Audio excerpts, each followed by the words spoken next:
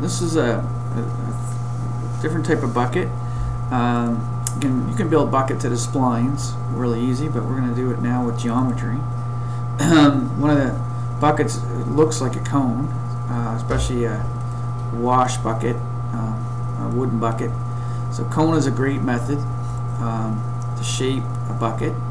You just click once and click it down. Get your there's a lot of parameters in here. You can change the radius, the height, the segments, and the cap segments in the top. If you wanted to have a lot of more detail on the top, I'm going to keep the cap segments down to 1. And the sides, you can increase or decrease the sides depending on. You can have it smooth or not.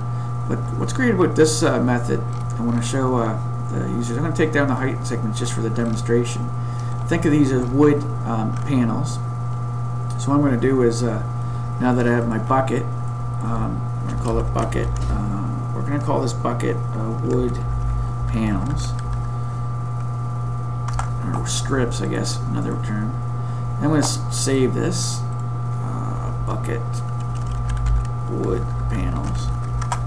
I'm going to right click and convert that to an editable poly. This time I'm going to go to what's called sub-poly mode. I'm going to window all these panels, not the top and the bottom, just the panels.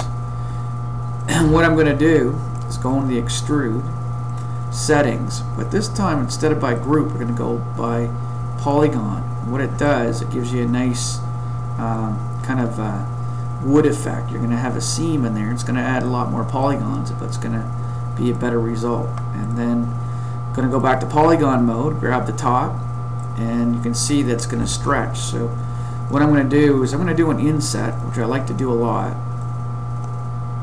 and then what you can do is go down. Now you're gonna interfere with the bucket, so it's better probably to do a bevel. Go down, and then take your outline and bring it in, so you got an interior part of that bucket.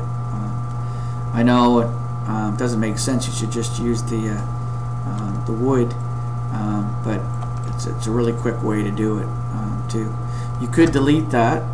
So if we go, just leave that for there. Whoops. And you can leave it like that, and you've got a bottom and everything.